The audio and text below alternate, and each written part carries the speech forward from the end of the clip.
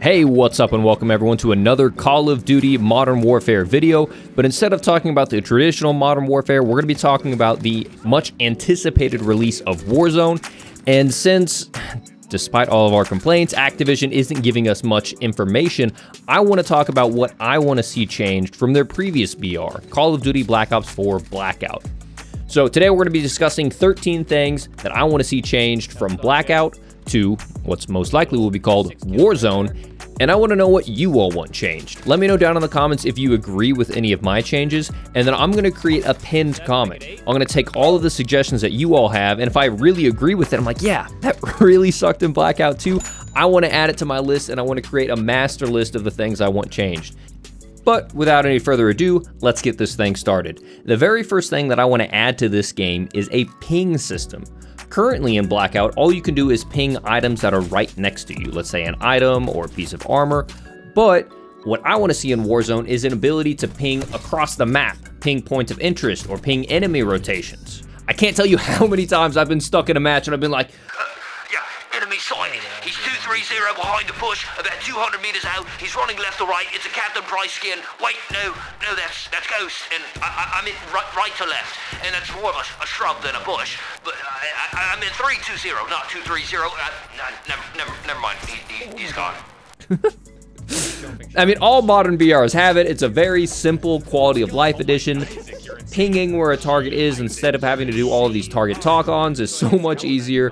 It's great for playing with randoms, of course, unless the randoms just abuse the ping system when they're down because they pushed on their own and they can't handle the fact that they're actually garbage players who weren't coordinating, but I digress.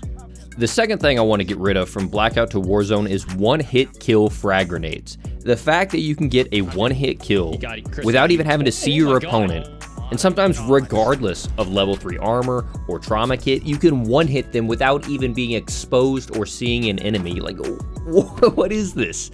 It makes sense, right? If you have a 50 cal sniper rifle, that is a deserved one-hit kill, or even like a tomahawk, because there's a huge amount of risk with being that close. I think precision should be rewarded. But an area of effect frag grenade? Come on, man. The third thing I want to see different from Blackout to Warzone is get rid of autonomous killing. And what I mean by this is the sentry turret. Why is this even a thing? How can you possibly have an AI targeting system in a BR? Imagine working your ass off an entire game, perfect rotations, hitting all of your shots, winning every gunfight, and then a sentry gun is sitting on top of a rock in the final circle while little Johnny is behind the rock with a trophy system. But this can possibly be a thing in Warzone. There are leaks out there talking about airstrikes and cluster strikes. Now little Johnny is going to be hiding in a hut, laden with claymores, and then he sets a cluster strike on top of himself in the final circle. It's just, I really hope they think this through. I don't think it should be in the game. The fourth thing I would like to see changed is rework friendly fire. In squad games, friendly fire should be in the game, but you have to mitigate it. You can't let teammates be toxic and have that ruin the game. So I really like how Rainbow Six does the mechanic. The first couple times you're hurt by friendly fire, it hurts the teammates. It genuinely hurts the team. But after the third or fourth time, that damage begins reflecting on you and you take the damage. So toxic teammates can only be toxic for so long. And it doesn't even have to do with toxic teammates. Even in completely cooperative teams, without friendly fire, one teammate can be lobbing grenades into a building or launching explosives into a building, and then his teammates can rush in, sprint through without any damage to them, and it's almost uncounterable if you're on the receiving end of it. The fifth thing I would like to see changed is a new looting system. You can see in the clip above, my hands are having to go crazy in Blackout because of the looting system. Having to navigate through that menu while also jiggling at the same time so I don't get sniped, it's so annoying. I think one of the ways you can mitigate this is to have less attachments. Now, I give a lot of credit to Modern Warfare for their incredible gun customization system. It's so much fun. It's the best in any COD ever. But if they transplanted all of that into their Battle Royale, it would be terrible. So you can either have less attachments and have standardized attachments, or you could have a colored tiered weapon system similar to Fortnite, where different colors, as you work your way up to gold, have different attachments that are better for the gun. I think automatic ammo pickup would also be a huge time saver instead of having to click through each individual ammo type. And then you can drop specific types of ammo for your teammates as necessary. I think challenge items should get out of the game. So like the burn doll, the armor pack, all of that stuff wasted so much time. It shouldn't be in the game and take up inventory slots. I love challenges for skins, but I thought that was annoying. And then finally, you could also just have the Fortnite style. You kill someone and then boom, all of their ammo, all of their guns, it all just sprawls out evenly and you can just pick it up individually. That way you can still loot easily. You're not stuck in a menu. I know it may not be as realistic as the people prefer, but it stops a lot of the cumbersome menu attachment galore. It's just ugly. I'm open to changes. The sixth thing I want to see changed is actually the thing that caused me to leave Blackout altogether. A new camouflage progression system is needed. I hated the paint can collection system from Blackout. It was the worst imaginable system. Imagine creating a system where you actually are encouraging players to avoid gunfights. There was times where you were rewarded for driving around the map in an ATV because all the paint cans were placed on a road. Players would be avoiding every possible gunfight, driving around, picking up paint cans instead of playing a first-person shooter BR. But I don't like to complain without providing an alternative, so there's two things I can see happening here. One, if this is a free-to-play release, expect microtransactions. You're going to be buying all your skins. But I would also like to see some additions where you get rewarded. Let's say you get X number of kills in a game, or X number of placements, or a win streak, or a really long shot kill, and you get an amazing unique camo. I think it's cool to walk around with something and strut, not just that you have money and you paid for something, but hey, I got this sniper rifle skin because I hit a 400-meter shot. That's just me. Now, the seventh thing I want to see different between Blackout and Warzone is actually something that's kind of just unique to Warzone in itself, and it's just I want input-based matchmaking. So right now with the status quo is you can limit yourself to cross-platform, but I want it to where you can limit yourself to the input that is being used. I don't think there's a big difference between someone playing on console or someone playing on PC. It's just really just graphical performance. But there's a huge difference between someone playing on controller and keyboard and mouse. Now, I don't think any player is inherently better, but there is some advantages and disadvantages to both. I mentioned that in my previous video. Controller players are going to complain about the precision of keyboard and mouse at range, and keyboard and mouse players are going to complain about the aim assist of controller players at close range. It's just a thing, and I think players should have the ability to turn off or turn on input-based matchmaking. The eighth thing that I want to see changed is changing the healing mechanic. Right now, I think healing just takes you out of the action for so long, especially when you're looting for meds. Look at every other BR. Fortnite. Man, I need mini shields, and big shields, and bandages, and medkits, and campfires, and then I go fishing and pick up fruits and berries from trees and bandage bazookas. It's too much. And then Apex, I need shield cells, and shield batteries, and syringes, and medkits, and Phoenix kits, and heal drones, and Watson ults.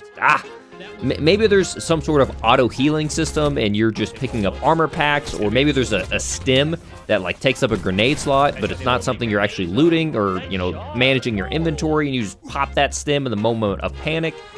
I think looting for meds is just, I'm over it. The ninth thing I want to see change from Blackout to Warzone is having a stronger zone or gas that pushes you into the final circles. Now, I think BRs are starting to kind of refine the art of having an aggressive, but still predictable. So it gives you time to make your storm rotations, and it forces you into an uncomfortable situation, but it's not something that you can't overcome, and it still gives you time to fight. I just really don't want to see a scenario where at one point there was a meta where you could pop Outlander and then just out-heal the zone, and it kind of became like the Apex competitive scene with lifelines and medkits outside of it. I really don't want to see that in Modern Warfare. Please, devs, think through this one ahead of time. The 10th thing that I want to see change is a huge frustration for a lot of people, and that is cheap vehicle kills in the end game. We've all seen the clips of the guys driving around literally doing nothing or running over players in the end game, and I think it's more of an issue with console players because the aim assist locks onto the vehicle funny, and it's just harder to make those snap aiming, but it's really tough and it's really cheap.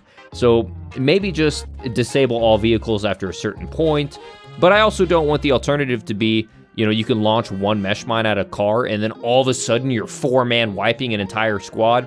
There needs to be a middle ground. I think maybe vehicles should be disabled if it gets hit with like a frag or a mesh mine, and then the passengers come out a little bit injured. but not getting one-hit killed by a guy hiding behind a corner with a mesh mine. Not for me. The 11th thing I want to see changed. Mog Nation. It needs to go. I'm sorry, Doug is raw. I hate the Mog. I hate how shotguns have such a big advantage in 1v1s or 2v1s or whatever it is. It allows you to take minimal damage and inflict massive burst damage on your opponents. It's near impossible to counter.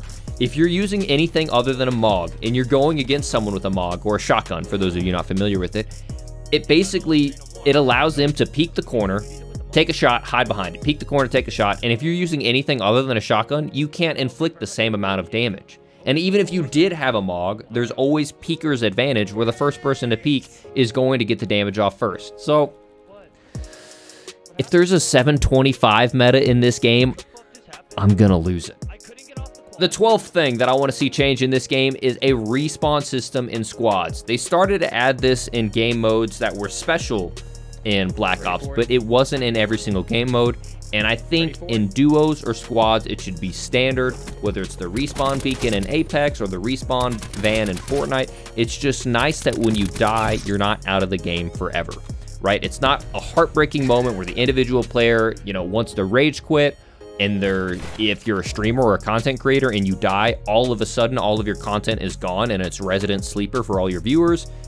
I think there needs to be an alternative. We've heard leaks and rumors of there potentially being a 1v1 gulag mechanic that can get you back into the game, which sounds pretty sick, but I'm holding my breath until the game drops. And finally, number 13. The thing that I want out of the game, probably the second most behind that old camo progression system with the paint cans. From Blackout to Warzone, please, for the love of God, no pay-to-win weapons. I understand this game may be free, and you need to make your money, but I will launch a whole bunch of money into skins before I ever launch it into weapons. Guns like the VMP, the Javelina, the Locust were blatantly overpowered in Blackout, and you could get them in one of two ways. You could go through this ridiculous paywall that was incredibly predatory, where you're buying loot box after loot box after loot box, or you could get them for free, and I say free with quotations, but that meant months of grinding to unlock everything. And in the meantime, when you're unlocking everything, you're just getting stupid stickers and skins, like stuff that you would never use. And they put that in there as fluff to lower the chance of you getting the guns that actually give you a competitive advantage in the game. Now, credit to Modern Warfare Now, there are no loot boxes in the game to speak of, but it's a free-to-play BR and they gotta make their money, so I just have to put it out there. Please don't let it happen. Guys, what do you think? What are the things that you want changed from Black Ops 4 Blackout to Modern Warfare Warzone or whatever they're gonna call it? What do you want to see changed? What do you want to see different? What's something that Blackout didn't have that you want to see in Modern Warfare?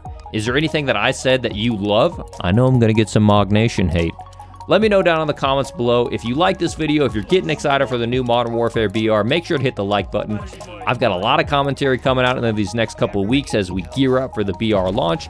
And then when the game drops, expect a lot to come. So make sure to hit that like button if you like this video. Hit the subscribe button and ring the bell icon if you want to know about all the Call of Duty news first. And of course, thank you again for checking out this video, and I will catch you on the next one. Peace.